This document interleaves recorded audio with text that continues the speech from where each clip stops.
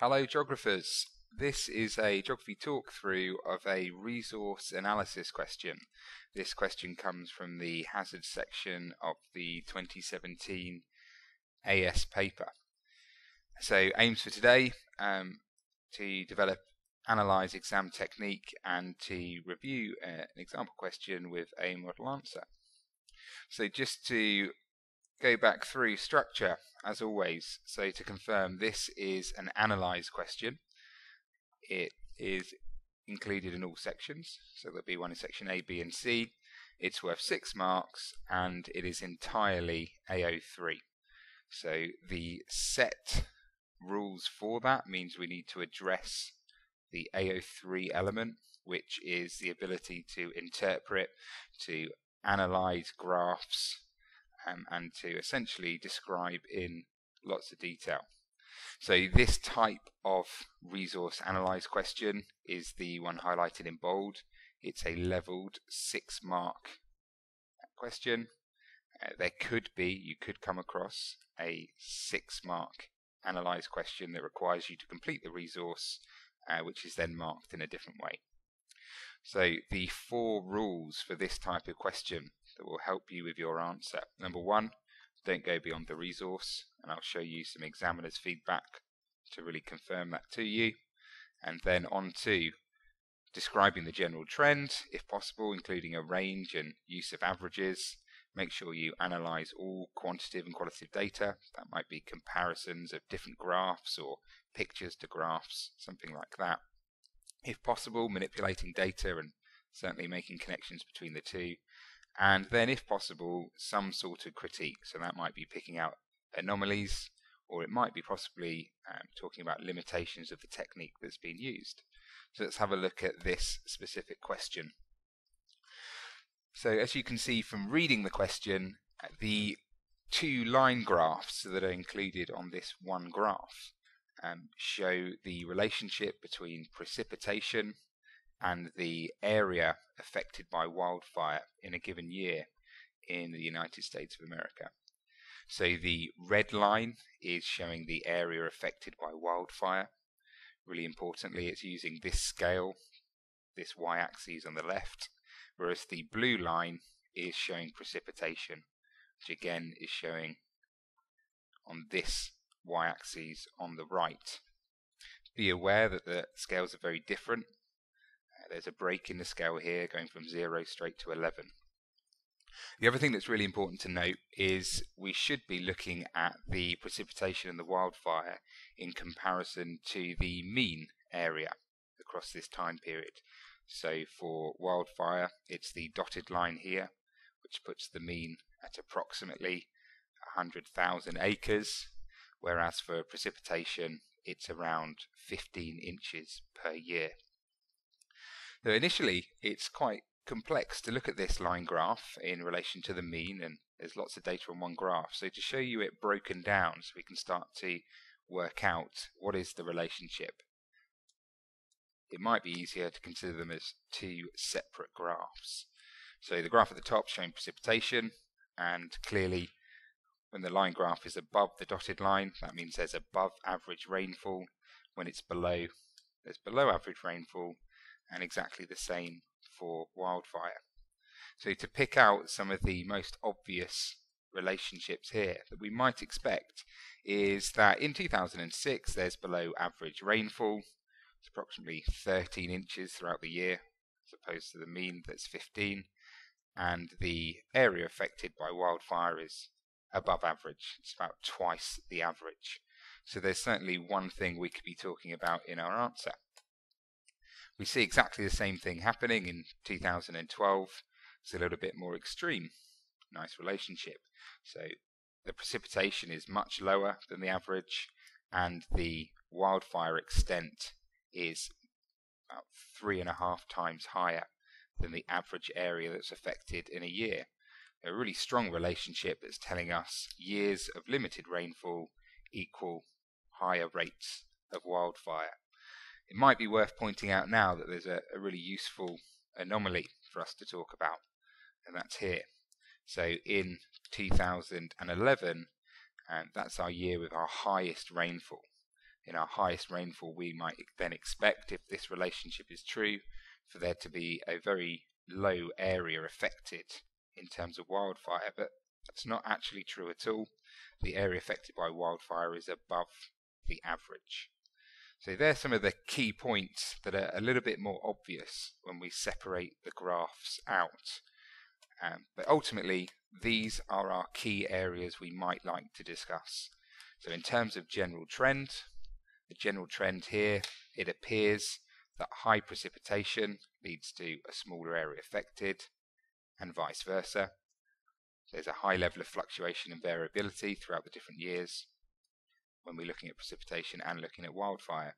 If we want to start picking values out, which we should, we can see that the area affected ranges from close to 0 all the way up to 350,000 acres, and the rainfall is above average for more years than the wildfires were. If we're looking to make comparisons, which we should be, which is part of our green rule, so we're looking at comparisons between the two line graphs, the key things that we pointed out in that previous slide was that where rainfall is below average, wildfire appears to be above average. The big anomaly that we talked about was in 2011, so that's going to form part of my purple critique. The other thing that I think is worth noting is there appears to be a return period. It appears that every 4 to 6 years we have one of these years with high wildfires and low rainfall, which we'll come back to a little bit later. In terms of a critique of the presentation technique itself, if you want to include this, in my opinion that it would be a good idea. You could consider that annual precipitation maybe isn't the best measure to consider whether wildfires are going to occur or not. It might be that precipitation comes all in one season and therefore it's drier in the summer and therefore more wildfires are expected. It might be that precipitation's averaged out in even measures throughout the year, which might therefore lead to less prevalence of wildfires. So maybe considering rainfall in the dry season might be a much more useful element of the data that we could consider.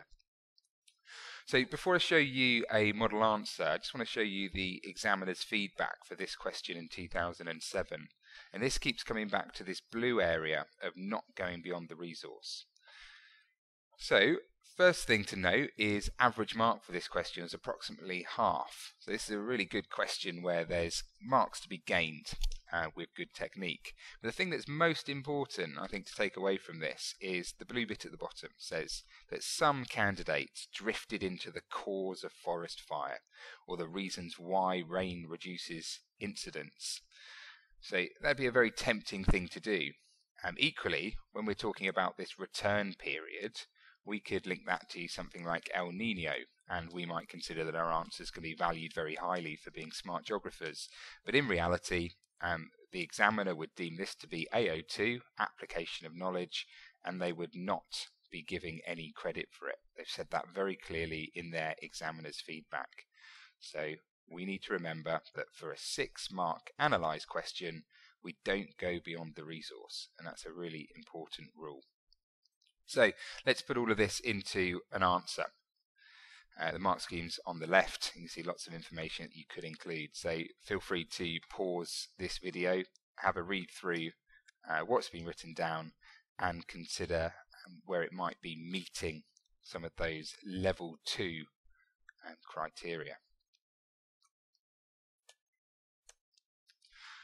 So the answer presented on the right, I've color-coded it to meet the general rules that we've talked about throughout this video and throughout others for this type of question. If I read through it, hopefully it will pick out some of the key elements that allow it to be a clear answer. So here we go. The 2 line graphs show the general trend that in periods of lower than average precipitation, there is above average area affected by wildfire. General trend. Into comparison and making connections. This occurs in 2006 when rainfall is 2 inches below the mean and wildfire affected is twice the mean. It also occurs in 2013, where the lowest rainfall of 11 inches results in the highest area affected of 350,000 acres. This appears to have a reoccurrence period of 4 to 6 years, as it happens in 2002, 2006 and 2012. So this section is meant to show me engaging with the two line graphs together and the average lines, and understanding that there's a little bit more complexity in that relationship, using specific values to make my point. Now back to the general trend. The line graphs show that both precipitation and wildfire extent are highly variable over the 11-year period. For example, the area affected ranges from near zero to 350,000 acres. This is an opportunity of me being able to show the examiner that I understand the use of basic statistics in understanding ranges of data and variability of data. Onto the purple section, an anomaly that doesn't fit this relationship is 2011, where the highest rainfall recorded results in above average area affected. A criticism of the presentation method is that it uses total precipitation, whereas it might be more relevant to consider seasonal rainfall when considering its link to wildfires. So upon reflection and reading through my answer, as always, is it perfect? Possibly not. I could have used a little bit more data. So for example, down here in 2011, where the highest rainfall, could be stating a value of the highest rainfall. I could use a little bit more information.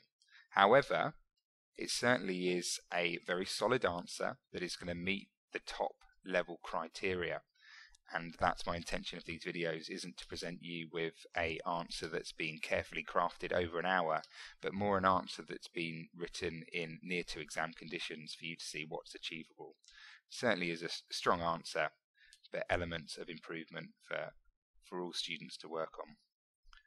Thank you very much.